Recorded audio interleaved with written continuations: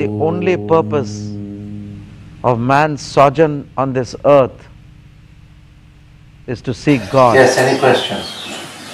Weiter Fragen? Yes. Yes. In the Gospel of Thomas, Jesus says that in paradise there are 5 trees who never loses their leaves, and when you see them or when you know them, then you won't die anymore. What's the meaning of that? You must be meaning the 5 trees, the roots, which control the senses. And once the 5 senses are mastered, then you can go into your state of immortality. The withdrawal of the 5 senses of sight, taste, touch, form.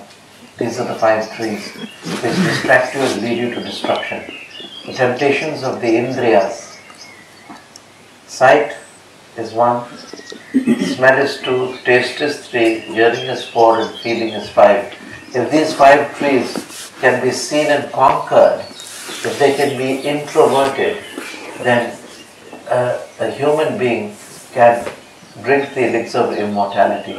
These are the 5 trees which lead to the 5 temptations. The temptation of sight, seeing something dissipating or lustful, smelling something which will distract. The 5 senses are the main causes, the 5 trees, main causes of distracting the soul from God. So these refer to the 5 senses. Yes, the next person at the back.